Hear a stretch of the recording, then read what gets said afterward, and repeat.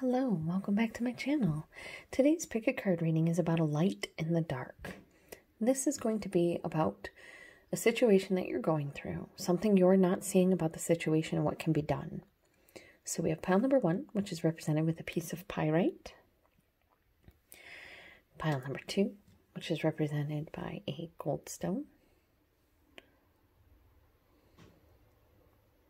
And pile number 3 is represented by a piece of yellow jade. So go ahead and choose the pile that resonates with you. And while you're doing that, I'm going to take this moment to ask that if you like these readings, please hit the like button. Consider subscribing and turning on the bell icon so you can be notified of when I upload. And leave me a comment down below. I love talking with you guys. It makes my day a lot brighter. Some of you have actually become friends, and I appreciate having you in my life. So drop me a line. Tell me something about yourself, even if it's just your favorite color. If there is a deck that you want to see, a stone that you want to see, a type of reading that you want to see, let me know down below. I'll be happy to do that for you. I'm not open to personal readings right now. And anything you need to know about me is in the description box. Timestamps, as always, are in the comments. And let's get started. Pile number 1, 2, and 3. If you need a bit more time, go ahead and pause that video. And here we go. All right. Pile number 1. Proving all that glitters is not gold. Not you guys, but the stone there. The pyrite. Which means, to me, I'm seeing that as, if you're not born rich, it doesn't mean that you're not wealthy. People think of wealthy as only meaning having money, but you can be wealthy in love, you can be wealthy in land, you can be wealthy in family, you can be wealthy in spirit, you can be wealthy in hope, in creativity, in joy. Find what makes you happy. Find what, makes you feel wealthy, and hold on to it. All right, so I'm sorry. Let's see here. We have death. Okay. So you're currently, the situation calls for change. You're currently going through a change. Now, change can be scary, but as you see here, it says the eternal cycle begins here. Of course, something needs to end for something else to begin. In order for the death's head moth to come forth, a caterpillar has to die, or, yeah. So, and then we have a skull of light, illumination. Okay, so you're making a change in your life, a big change in your life, because you learned something new. This big change could be you get a job because of what you learned at school. And a job out in the real world, living a life where you're not having to go to school every day and having to change hours and everything's kind of frantic. And it's sort of stable and relaxed, you know, that can change a person. And it can feel like a death in a way because you're getting rid of that old frantic, you know, got to get to this class at this time and that class at that time and over here by then. And we only have 15 minutes to make this switch over here. And that's like a mile apart. So we're going to have to run it. Yeah, because this change that's coming for you, it's a good change. It's like,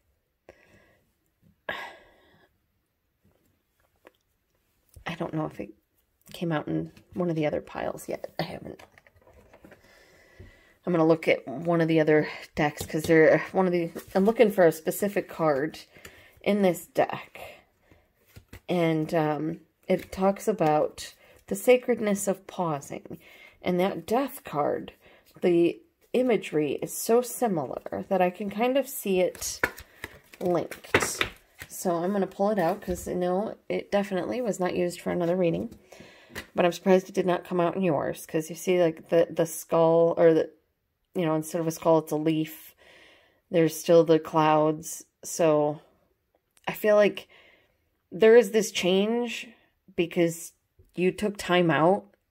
And that time out brought things to light that caused this change to happen. But it's such a good change. It's like you go from dead, just a skull, right? And then the skull gets the illumination, and now you're a mummy. So it brings you back to life. And that is an awesome thing. So whatever is coming, or whatever you're going through, what you want to do is look for knowledge. You want to talk to somebody smarter than you. You want to talk to somebody wiser than you. You want to talk to somebody who has more experience than you. You want to talk to a psychologist, a therapist. If you're a chef and you want to, this is about cooking for you, you're going through a change as far as going from cooking school to actually finding a job, talk to one of your teachers. And not even cooking school, I don't know why I said that, but like any school, talk to your teacher and they will help you to find something.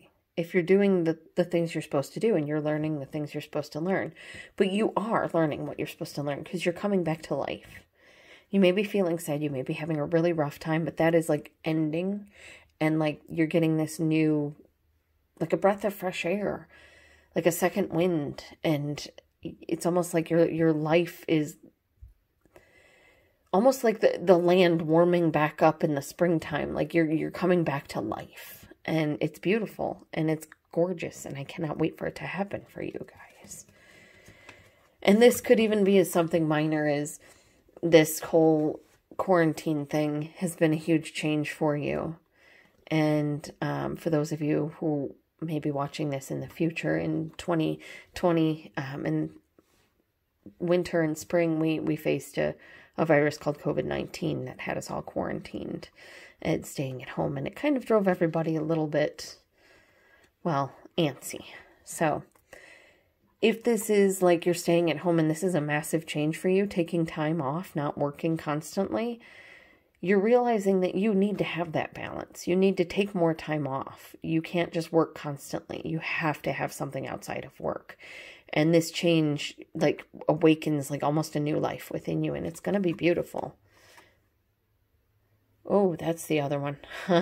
I just got is, when I just said it awakens a new life within you, some of you have kind of been feeling really sad and blue because you've been trying for a baby. And you start tracking your days and new life. But I don't see that as for a whole lot of you. I see that mostly there's a big change coming. And during this change, you're learning something or something is being brought to life that is bringing you back to life and allowing you to be happy again. And I really hope that's true because you beautiful pyrite people deserve happiness. You deserve joy. You deserve love. You deserve to feel like, well, like you're walking on sunshine. Whoa. I hope you have a great day and I love you guys. All right. Pile number 2. My gorgeous goldstone folk.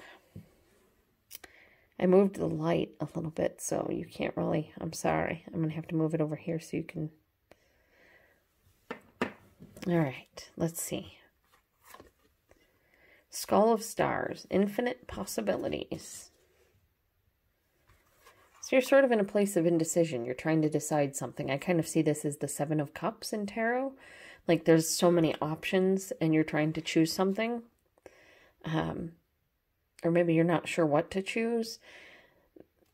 Like, okay, when I'm putting these 2 cards together, what I'm sort of seeing here, infinite possibilities in spider community and web weaving, is that some of you are not used to social distancing. You're not used to getting your, I don't know how to, social interactions through the internet. And for those of you, you're trying to find your community. And I'm going to give you a quick tip. If you're looking for an online community, you're going to want to start with your high school graduating class. Look on all the social media platforms for your high school graduating class and look for alumni there. Because then you can find people you went to high school with that know you there. Or if that's not something you're into, go on Facebook and look for a group for Jimmy Buffett fans. Look for a group for 311 fans. Look for a group for, I don't know, Justin Bieber fans. Whatever floats your boat, you're going to want to look for that group. And those are going to be your people. And there's infinite possibilities, because I'm sure there's a ton of things you're interested in. If you look at me, I mean, right here, I'm interested in, animals. I'm interested in writing. I'm interested in semi-precious gemstones. I'm interested in tarot. Just right here in this one little viewfinder, you can see all of that. And find the things that you're interested in, and find the communities that feel most welcoming and healing to you. And that's where you belong. And I'm sorry. That was such a nerdy laugh. I'm so sorry. But I'm going to keep it in because I just want you to look at this card.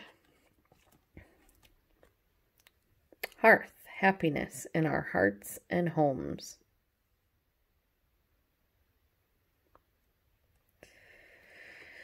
Now, for those of you who may not know, in the olden times, like even so soon as 1910, we used to have brick ovens that we did our cooking off of. We made our bread in there. They heated our home.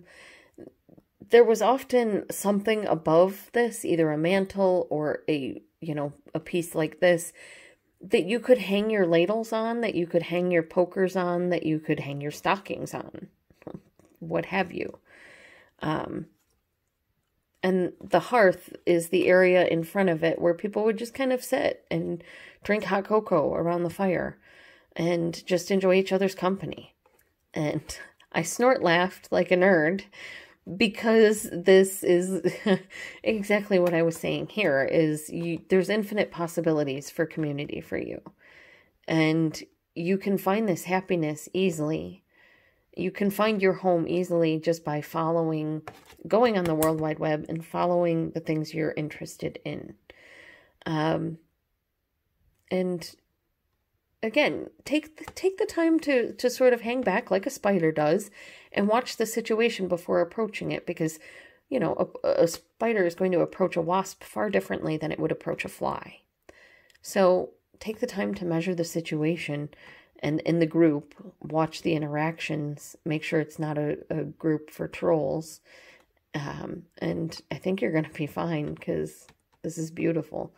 I think you wind up finding your people, your clan, the folks that you're meant to be with, your friends for life.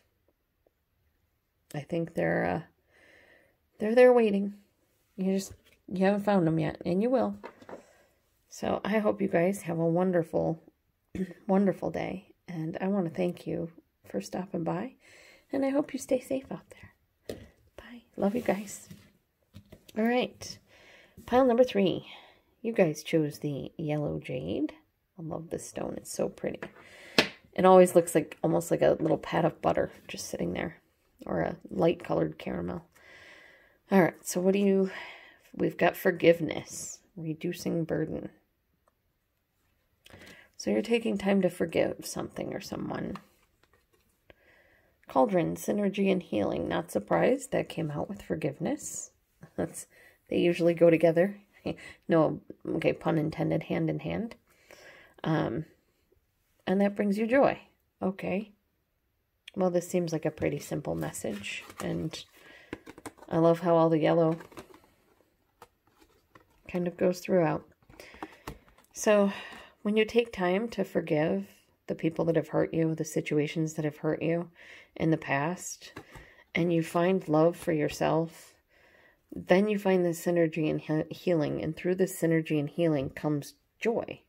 And when you find this joy, then, you're like dancing, and having a grand old time.